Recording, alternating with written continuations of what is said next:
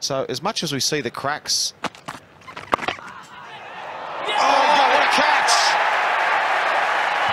Fantastic cricket from McDonald. The ball sort of hung in the air. Now Kallis is hanging around because he's uncertain, but Bowden's given him out.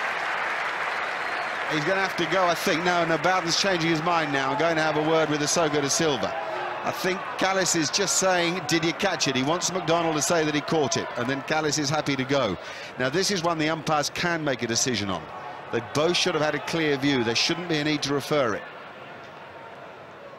I think McDonald is now talking to Kallis, away to the right, but Bowden is going to look for another opinion.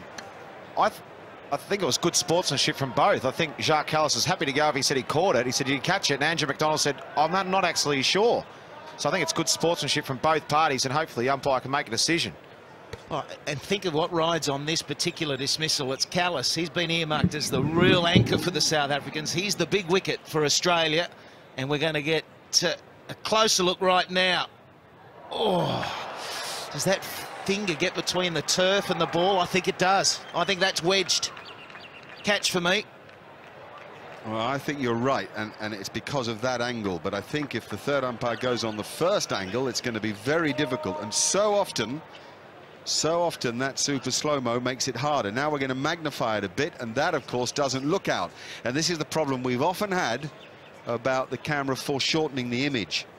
It's two-dimensional, and it flattens it out, and that doesn't look good. I really do think that's out, but I'm worried what the third umpire might think. His fingers are definitely underneath that ball, and I think it's showed from the back angle. From the front on one here, it doesn't look that good, but from the back angle, his fingers are definitely underneath the ball. That's out. He's not sure, and the area of ball you can see, it might just lead to some doubt for the third umpire. Did it make contact at any time at the same time? You can see how they could go one way or the other. I think it's a catch, I really do. And for McDonald, he would feel the wedge.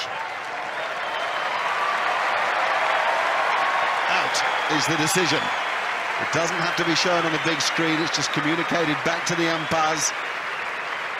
Jacques Kallis caught and bowled by Andrew McDonald. It is a brilliant bit of cricket. His reaction here is in his follow-through. He completely changes course. Absolutely brilliant. Kallis, what a huge moment this is. Gone for 4. It's 3 for 91.